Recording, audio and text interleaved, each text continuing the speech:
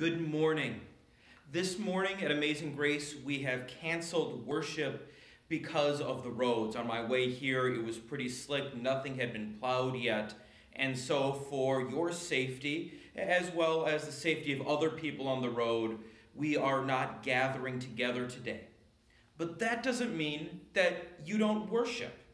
We've put together a little mini worship service on this video for you. So gather your family around and watch and participate. Down below, I have linked 2 hymns to begin and end worship. And so right now, what I'd like you to do is pause this video, go down and click the first song, Chief of Sinners Though I Be. Go ahead, sing along with it, or simply watch and concentrate on the words. And once the song is done, come on back to this video and press play again. Press pause now. Welcome back. We begin in the name of the Father, and of the Son, and of the Holy Spirit. Amen. This is a lesson from Luke chapter 3. The people were waiting expectantly and were all wondering if in their hearts if John the Baptizer might possibly be the Christ. John answered them all, "I baptize you with water, but one more powerful than I will come, the thongs of whose sandals I am not worthy to untie. He will baptize you with the Holy Spirit and with fire. His winnowing fork is in his hand to clear his threshing floor and to gather the wheat into his barn. But he will burn up the chaff with unquenchable fire." And with many other words, John exhorted the people and preached the good news to them. When all the people were being baptized, Jesus was baptized too.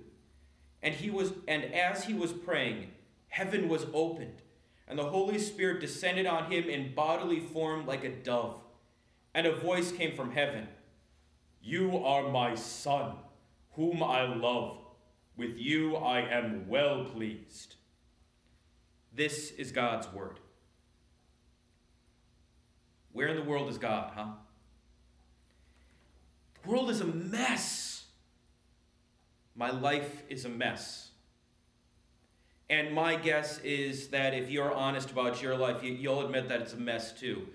Maybe it's something like mine. Maybe it's something like depression. Maybe it's something very different. Maybe it's financial or a relationship mess. Where in the world is God? Doesn't it feel like sometimes he's come down to this world, looked around at all the messes and said, "This ain't worth my time," and he left? And sometimes I think that's a good thing. Sometimes I think it's good that I can't see God, because what would he say to me? "You're a mess. You're not worth my time. You're not good enough. I'm going to come and I'm going to get the good people over here and I'm going to get everyone else over there, and you're part of the everybody else. You're gone. You're like chaff that's just tossed out." See, that's my fear. Where in the world is God? He's gone because he just doesn't think I'm worth it.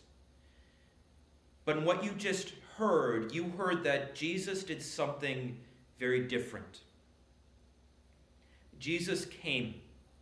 The Word became flesh and he dwelt among us. That baby that was born at Christmas grew up and he was baptized.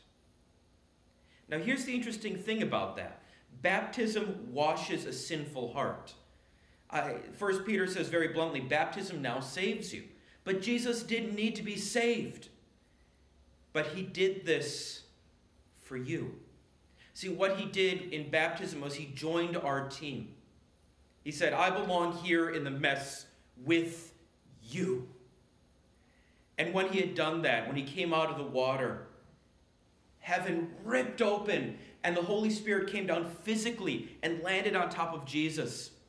And God the Father thundered, "You are my Son, whom I love. With you I am well pleased." Can you imagine? Can you imagine getting that kind of approval? That kind of approval from God himself? You don't have to imagine. Where in the world is God? Baptizing you. See, in baptism, that's not something we do for God. It's something that God does for us. In baptism, God joins us to his team. So Jesus joined our team and we joined his team, and now we belong together. And whatever Jesus wins, we get to win too. In baptism, we're washed clean. In baptism, he looks at us and all our mess, and God says, you, I want you in my family, and I will pay any price. And that's what Jesus did. When he went to the cross and died for us, he paid for us, messes that we are. We are washed clean. We are made part of his family. We are changed. See, now God looks at you, and that same approval he gave to Jesus, he gives to you. He looks at you and says, you are my child. I love you. I'm pleased with you. He says that about us. Now that is stunning to me. That is amazing. And it changes us. See, the book of Romans says that in baptism, we are buried with Christ. We're buried with him in his death, and that means we're united with him in his resurrection. Baptism is also a guarantee that you will rise again, that God cares so much about you that he said, this world is not enough for you. I give you heaven. And when we rise with him after baptism, we are made new. We're not what we were before. We are different. And so you rejoice. Where in the world is God? He's not ashamed of you. He's not run away and abandoned you. In baptism, he has made you his own and says, you are mine.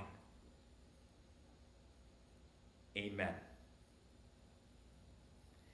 Now, the love of God, the fellowship of the Holy Spirit, and the grace of our Lord Jesus Christ be and abide with you all. Amen. To close off worship, go ahead, go down and click that second hymn link that goes to In Christ Alone. There are no words projected on the screen, so if you happen to know the words, go ahead, sing along.